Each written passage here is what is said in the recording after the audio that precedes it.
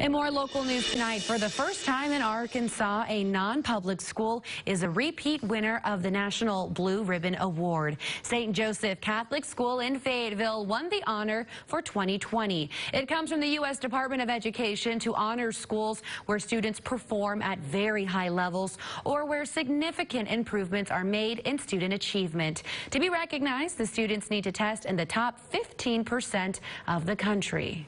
Students are the ones that are putting in the work every day to accomplish those things. It's their test scores that stand out. They recognize us for these awards. So they, of course, have to get the primary recognition for that. Right along with that is our teachers, the teachers who are there with them every day. Well, St. Joseph will hold an online celebration on October 16th. Congratulations to them.